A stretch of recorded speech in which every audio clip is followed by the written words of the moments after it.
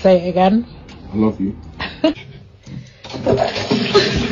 David from the north, if you ever see this video, I want you to know your dignity is calling from your mum's womb.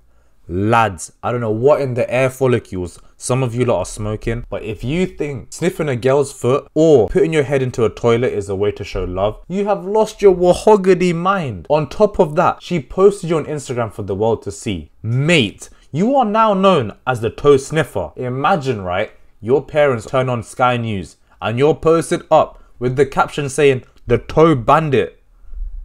What? At that point, don't even look for a job. Look for a way to escape the country. The only advice I can give you is change your name, fly to another country, change the way you look, and eradicate your national insurance and anything associated with your old life. Because imagine if your employer sees you as the toe bandit. There's no job. At that point, you're just known for the market value of toe sniffing. But lads, all I'm gonna say is don't go the extreme lengths of doing stuff like that. Be yourself, do what you wanna do, and the rest will follow. But yeah, thank you guys for watching, and till next time.